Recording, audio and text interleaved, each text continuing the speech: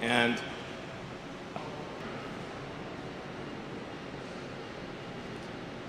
so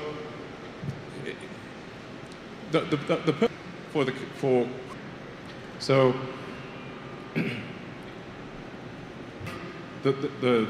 it's important to bear in mind, like, that window, but that's kind of like the have life on, and there's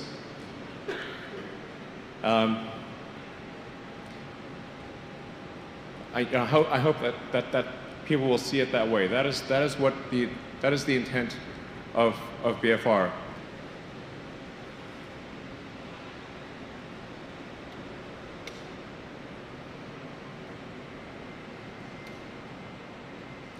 So this is Mars base, and I want to talk about it.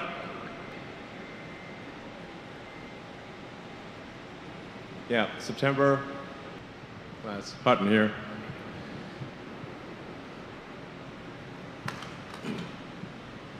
So that was a very, very tough launch emotionally. And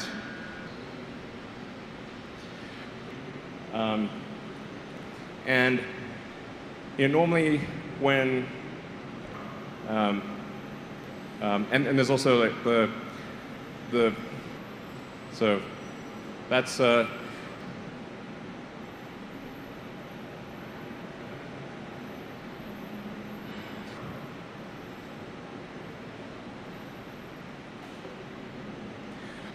the design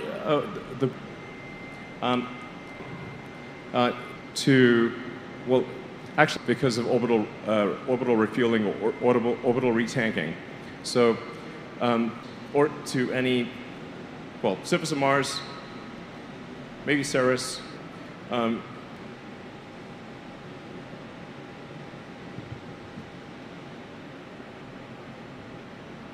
Yeah. So we've there are the way that it will not make sense. I'll try to illustrate that in this presentation.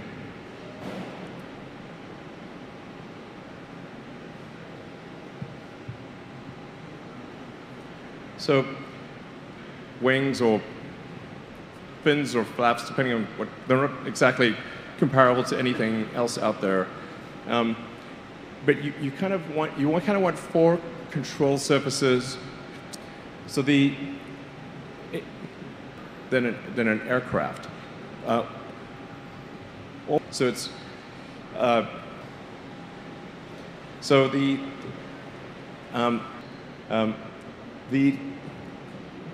third fin or wing. So this is a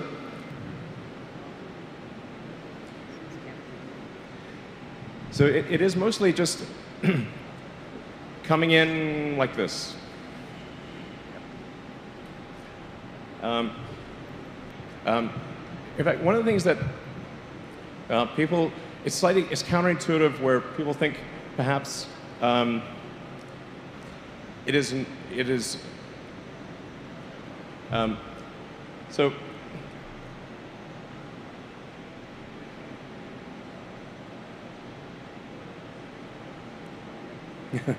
so and then it writes itself, or yeah.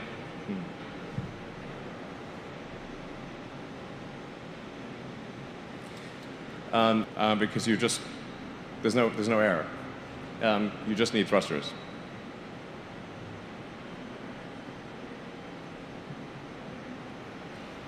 This is a picture of the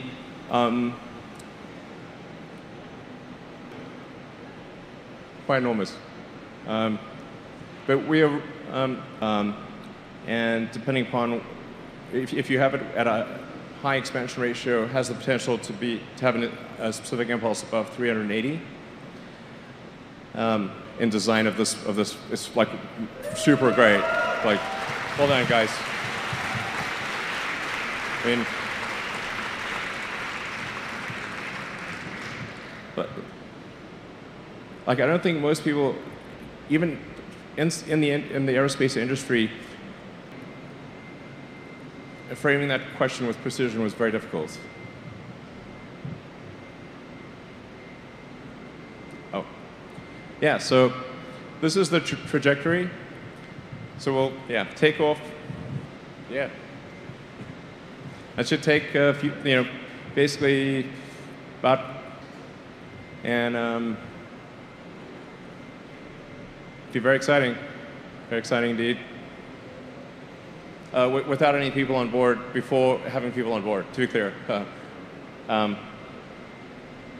Yeah, but I can't wait. Like, I'm super fired up about this. This is amazing. So, and that's really where we need to seek every possible means of funding. Obviously, we've got launching of satellites. We've got the Starlink global broadband system that we're developing.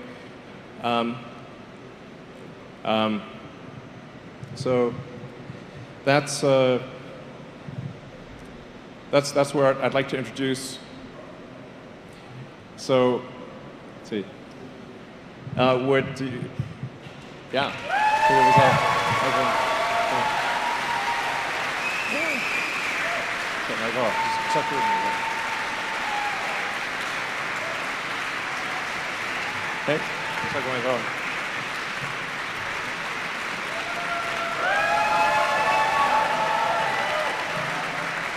Thank you, Elon. Thank you, everyone.